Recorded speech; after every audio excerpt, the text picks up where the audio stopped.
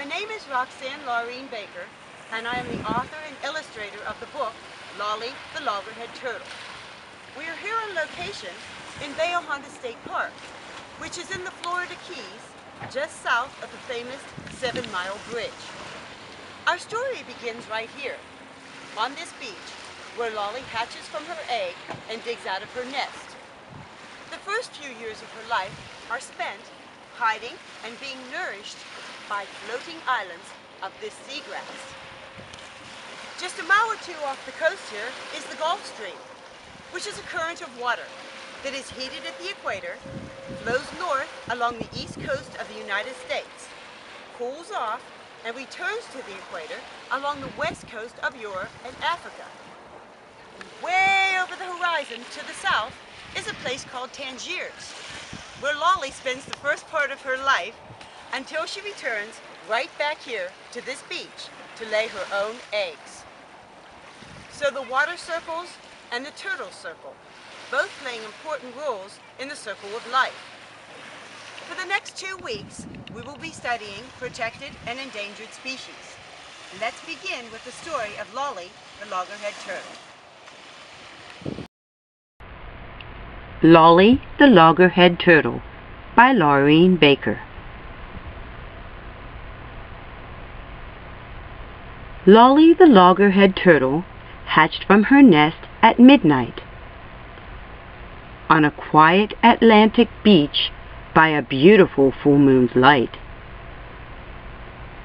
She had to use her cutting teeth to get herself out of her shell.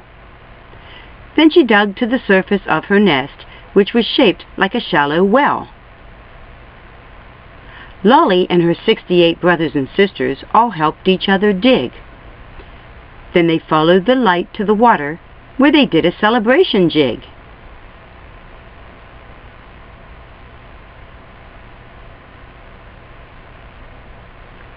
Sadly, not all of them made it, because birds and fish lay in wait to snatch up the baby turtles like they were fishing bait. But Lolly and many of her siblings swam furiously towards the moonbeam, till they reached the deeper water. Then they paddled into the Gulf Stream.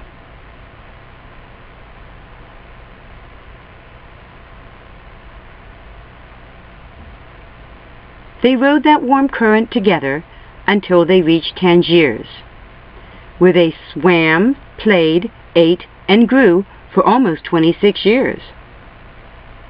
Then one day Lolly, now an adult, met Lou, who was quite a nice guy.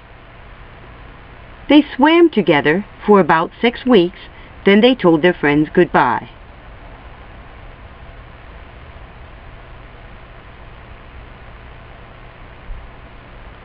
Lolly and Lou began the long trip back to the Florida beach where she'd hatched. When they finally saw the shoreline, they were exhausted and took a long nap. They stayed offshore for a few more days until June's full moon shone bright. Then they waited till humans were gone from the beach very late at night.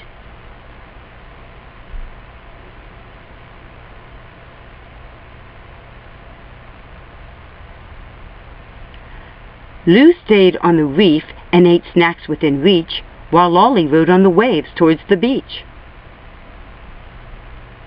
She swam through the surf and crawled out on the land above the high tide line till she felt dry sand. Now she dug a big hole as deep as she could and laid 60 eggs like most loggerheads would. She covered the eggs by throwing the sand with her strong back fins in that quiet parkland.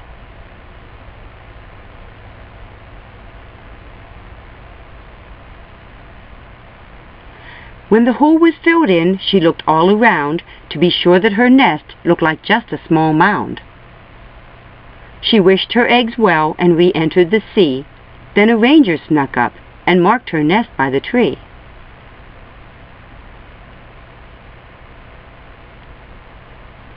So if you are taking a walk on the beach and see a small mound of sand at your feet, with something that looks like an ATV track coming from the sea, then going right back, Don't kick it or touch it, just do what is best. Walk carefully round it. It might be a nest.